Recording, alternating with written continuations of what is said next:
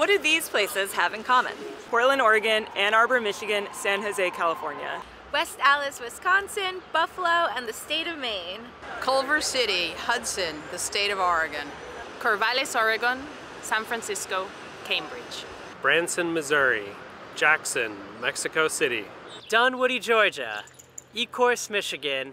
Bridgeport, Connecticut. Dover, New Hampshire. Bend, Minneapolis. Mansalona, Michigan, Anchorage, and Seabrook, New Hampshire. Bastrop, Texas. St. Paul, Toronto. South Bend, Canandaigua, New York, Hartford. Chattahoochee Hills, Georgia. Nashville, Tennessee, state of California. Bandera, Texas, Lexington, and Gainesville. Albemarle, North Carolina, Olympia, Washington. Raleigh, Burlington, Vermont. These are some of the cities that have completely eliminated parking mandates. It doesn't even include all the cities around the country that have done transit zone reform or affordable housing reform or other ways that they've lifted parking mandates. Guess who's missing? New York City. Shouldn't we be on the list, too?